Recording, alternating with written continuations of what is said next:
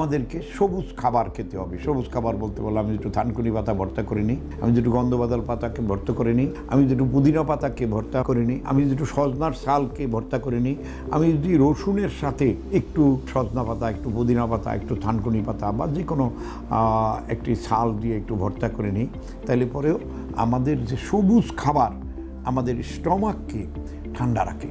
সবুজ খাবার আমাদের জন্য খাদ্যাভ্যাসের ভিতরে আমাদের চর্মরোগ প্রতিরোধ করার ক্ষমতা রাখে।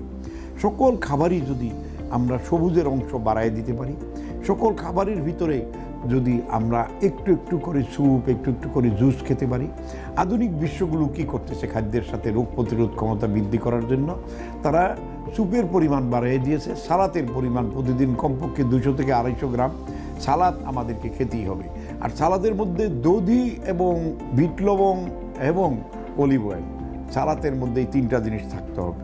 কালো লবণ, বিট লবণ, মানে চরক এবং বিধান বলছে যে পৃথিবীর শ্রেষ্ঠ হার্বাল হইল মধু, তারপরে হইল আপনার কালো লবণ, যেটা খনিজ লবণ, যেটা মাটির নিচে পাওয়া যায়। আমরা সাদা লবণ সারফেসটা খাই, এটা একটু হাই প্রেশার হতে পারে, হাই প্রেশার হয়। এটা একটু খাবারের সাথে খেলেই ভালো, কাঁচা না খেলেই ভালো।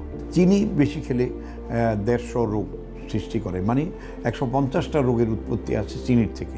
অতএব চিনি বাদ দিয়ে আমাদেরকে গুড় খেতে হবে, আমাদেরকে মোলাসেস খেতে হবে, আমাদেরকে মধু খেতে হবে, আমাদেরকে জ্যৈষ্ঠ মধু খেতে হবে। চিনির পরিবর্তে আমরা কিশমিশ ব্যবহার করতে পারি, চিনির পরিবর্তে আমরা স্টেভিয়া ব্যবহার করতে পারি, চিনির পরিবর্তে আমরা খুরমা খেজুর ব্যবহার করতে পারি। বিকল্প যত চিনি আছে সব চিনি আমরা খেতে পারি, যদি সেটা আমাদের রং সাদা না।